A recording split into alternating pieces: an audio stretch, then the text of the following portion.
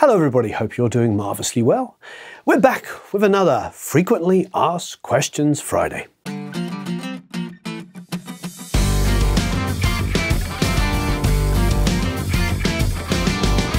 So please hit the like button, subscribe if you haven't already subscribed, that'd be absolutely wonderful.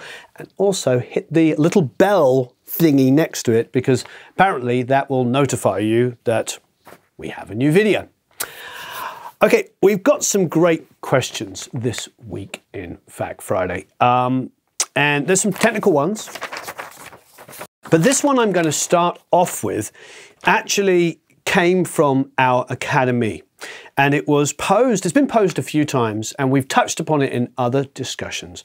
But it was one of our academy members was talking about this. How do you deal with massive self-doubt? How do you get yourself out of the funk? How do you get creative again? How do you get inspired? That's a paraphrase of a question that was asked because this actually is probably the most frequently asked question I get. Inside of our community, people are obviously very honest and it's a wonderful community where we all share. And this has been asked by quite a few of the Academy members. And just in general, I know when you're working in close quarters with people, you're working with band members, other producers and engineers and mixers, this is the kind of stuff that people do bring up when you've been working with them for a long time and you build relationships. And it's a freaking amazing question. I just want to share with you that I have been through absolutely massive self-doubt. And it doesn't really ever fully go away. There's a couple of good reasons, and one of those, of course, is factually we're standing on the shoulders of giants. So here I am, you know, in the 2000s. I've built my career starting in like the early mid-90s, you know, through now into the, you know, 2000, nearly hitting 2020, depending on when you're watching this. And we had bands like, you know, Bill Haley and the Comets and Elvis and Little Richard. And we had blues before that and jazz, and Miles Davis. And then we had all the great rock bands of the 60s and the soul and Stax and Motown stuff of the 60s. And we had the 70s in Britain with Pink Floyd and, of course, Zeppelin. You get it. You understand my point. I mean, all of this absolutely incredible music from jazz and blues and rock and country and classical music. Go back even further, go back to Beethoven and Mozart and Schubert and Schumann and Elgar and all the rest, Holst, you know, all of these incredible people have come before us. So there is a certain amount of self-doubt that all of us have because we just put on a pair of headphones and listen to some music that blows our minds. That's okay. When I hear some 90s or, you know, producer saying, you know, blowing their own horn and stuff like that, I'm like, that's great. God bless you. But, you know, I've been in a room with guys like Jack Douglas and Shelley Yakus and worked with them, and they're super humble, and they've worked on the records that influenced all the records that we made through the 90s and 2000s and stuff like that. So you understand where I'm coming from. So there's a big part of that. And that is okay. I think it's actually called humility. And it's okay to be humble and realize that we're just standing on the shoulders of some of the most talented girls and guys that ever lived. We live in a world where just some of the most incredible music has already been made. It doesn't mean you can't make incredible music. Of course you can. Go out and make incredible music. It's also fantastic to feel humbled by that amazing music that's come before. All of the people I admire, all of the people you hear me talk about every day on this channel, that I've had the privilege to share a room with and talk to, all of them talk about these great artists and these great records, whether it's the Beatles, whether it's Aretha Franklin, you know, whatever it is, Ray Charles, for goodness sake, you know, when you talk about those, Stevie Wonder, when you talk about these kind of artists, and then all the great blues, I mean, I just want to, and then, you know, go back to Robert Johnson, you know, the point is like all of this stuff made us who we are. So it's okay.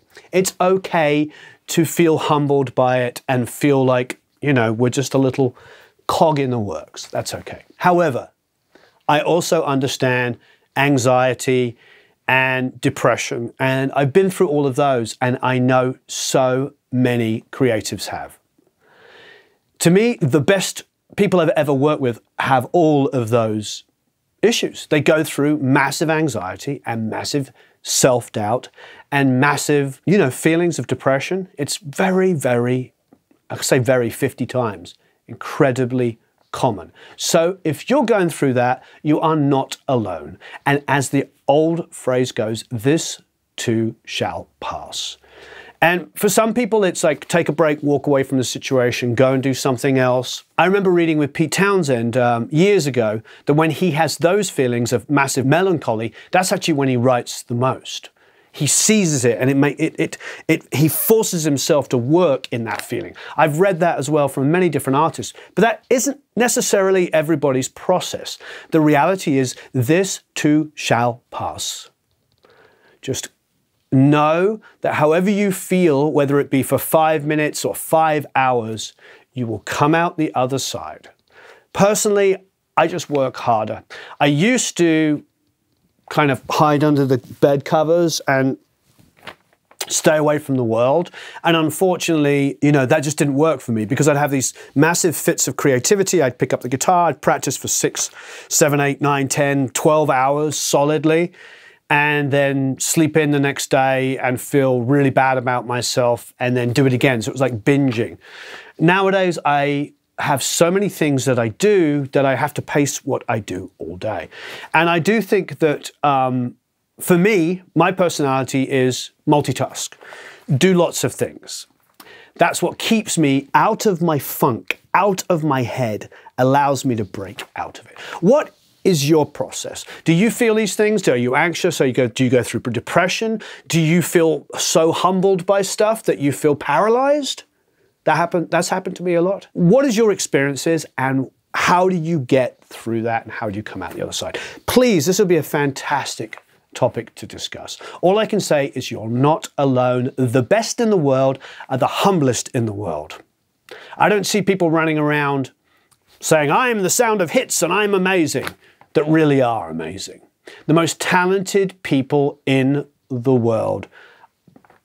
I mean, I've been blessed to work with so many incredible talents, and they all talk about everybody else first. They talk about all the incredible people that have got them there. They don't talk about themselves, about what an amazing talent they are. They go, I was blessed. Ask Shelley. Talk about Shelley. He'll be like, oh, I worked with John Lennon. It was incredible.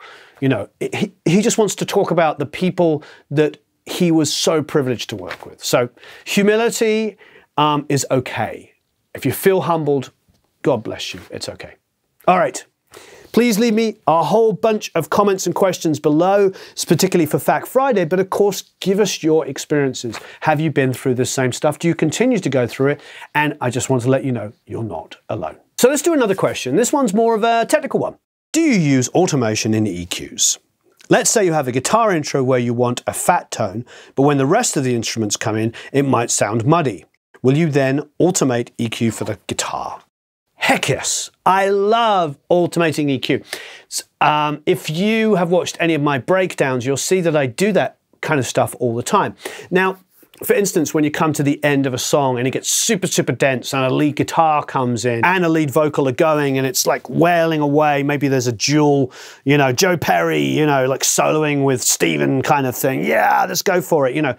That kind of like classic Jimmy Page, Robert Plant kind of thing where there's a battle of lead guitar and vocals. What do you do there? Well, I do a couple of things. And one of those, of course, is to take the main guitars that are all competing in the sort of 3 to 5K range, and I will dip EQ in there. Sometimes I'll sidechain it, so every time the lead guitar plays, it actually dips some EQ out to fit it in nicely. Another thing I'll do is have, as you're suggesting here, maybe a main rhythm in a verse, and when it goes to the chorus, maybe I'll brighten it a little bit more. Maybe I'll just make it a little bit edgier as well as toning it up.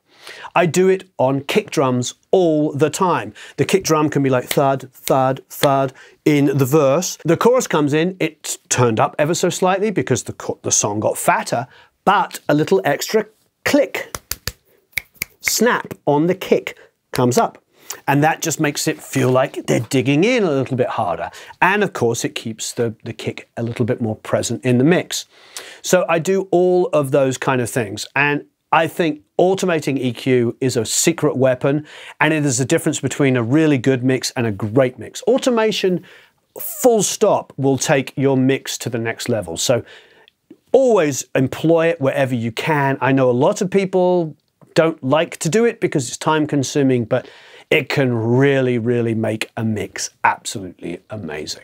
Do you always send all drums to a drum bus, all guitars to a guitar bus, etc.? Yes, when mixing in the box, pretty much. Yeah, if I'm mixing in the box, I'll have like drums as a stereo bus. I'll have all the guitars on the stereo bus, rhythm guitar stereo bus, maybe lead guitars. Similarly on a console, I've got all the drums coming up. Well, the live drums are coming up on the first 8. And then if there's samples, they come up here on 35, 36. And then they're all controlled by a VCA fader here. So one overall fader controlling the balance. But that's not a bus, that is a VCA fader. It's just a fader that controls the volumes going to the master bus. There's no audio passing through this fader, that's just a control. So yes, I do, but when I mixed on a Neve for years, I used to have an 8058, a 24-channel Neve console, which was beautiful. When I had that console, I never bussed anything. I would have everything coming up on faders, and I might create a parallel bus, like a pair of faders with some really heavily compressed drums, but I let everything on the console just kind of live. There was something, and a weight, you know, a lot of people say warmth, I like to say weight. There was a weight to that console which was just fantastic. Everything sounded larger than life through it. I didn't feel like I needed to have lots of bussing in between before the master bus. Now, with the SSL, with dynamics on every channel, providing compression and EQ, also mixing hybrid inside of Pro Tools, I tend to find I'm using certain levels of compression all along the way. But when mixing in the box, yes, I do. I will have a drum bus, but I'll also have probably like, you know, well, definitely a kick bus, a snare bus, a tom bus, cymbals, overheads, hi-hats maybe on one, and rooms could be bussed together if there's multiple room mics. And then I can get a blend of all of those before they hit a drum bus. And then the drum bus could also be duplicated and squashed harder and be a parallel drum bus. I may even have a third drum bus where I do some like really super fast attack and release on the kick and snare, going pap, pap, pap, pap, just to add some thwack back in. So no shortage of bussing of instruments. And I like it because I may have, somebody may send me 2 rhythm guitars aside on a chorus. So a pair on the left and a pair on the right. I can just send that to one stereo bus, and then I can control the volumes in the choruses and push them up and down where needed. Rather than going in and individually trying to control 4, I've now got one stereo fader that I can just go boom, up and down, turn it up, turn it down. So there is an advantage to bussing it, is that you get overall control of the instruments that you have sent to that bus. It's really nice. Plus, of course, you can compress and EQ on that bus as well. So yes, I do. I like it. I think it's very effective, and I would definitely suggest getting into doing that. Would you ever mix and master a full album within one single project file for faster workflow? The only times I've had that done are when tracking live. For instance, a couple of years ago when we tracked the first Van Halen album at Sunset Sound with a bunch of teenage kids, it was fantastic. They learned the album. We tracked it live in one day. In fact, live in just a handful of hours. It was really a beautiful thing. So we did that, and we ended up tracking that like one song after another. So for faster workflow, as in recording, it worked. Because you're tracking a song and then you're swapping out a guitar player, different guitar players coming in, or somebody else is singing, and you know, within 1 minute, you're tracking another song. Maybe they do a take and then they roll into a second take straight away, and you haven't got all these playlists. So when it comes to recording, it is definitely faster. You don't have to close down the session and open up a new session and, you know, go in and name your tracks or whatever you might do. The point is I get it. It works when you're recording on the go, super, super fast. However, if you want me to be honest, I pathologically hate it for mixing. I do not think it's faster. For mastering, yes, if I had a whole bunch of stereo tracks, it would be fun to have more in a row because it's only a stereo track. But when it comes to mixing, it makes navigation really, really difficult, because if you've got your session set up so that your track starts a couple of bars into the session, you can tap in and out and go back to full screen on that, no problem. When you're working on like 20 songs or 15 songs in a row, and it's this huge, long session, you can double tap, at least in Pro Tools, and accidentally go right out and see the whole thing or lose your point. It's just, and then you're sitting there going, what was it, track 7? And you go, trust me, it's not, when it comes to mixing, I find it really, really stressful. Also, what ends up happening is if you do a ton of edits across like 10, 12, 15 songs of an album, while mixing, you put so much stress on your CPU with all of this stuff going on, and you might have tons of different plug-in options and everything, and before you know it, the computer's like, and you got the beach ball of death, if you've got a Mac and all that stuff. For me, mixing should be one song in a session, because a song takes some time to set up, so I just put it in. So those few times that I am tracking out of necessity in a row, we will take that song and put it into its own session. And we'll open up that session and work just on that song and then close it out. Because the other thing is, of course, is that you can change some automation and accidentally turn the snare drum up in the song before. You have to be so careful when you've got those 10, 15 songs in a row that you don't mess it up. Yeah, for me, for mixing, I don't think it improves workflow. For tracking, especially when doing something live, and all the guys and girls are in the room playing together, yes, I can see the advantage. But then I would take those songs and put them into individual mix tracks. So anyway, that was fantastic. Please, as ever, leave a whole bunch of comments and questions below. Remember, this is where we read our frequently asked questions. As far as the conversation about, depression, anxiety, getting into a funky zone and trying to break out of it, if you have been in any of those places, which I'm sure many of you have, I know I have, I know so many of my friends, some of the most talented people in the world I've ever met do, please leave your experiences below. It would be so amazing to talk about it. All I can say is you're not alone, and this too shall pass. Have a marvelous time recording and mixing. Thanks ever so much for watching.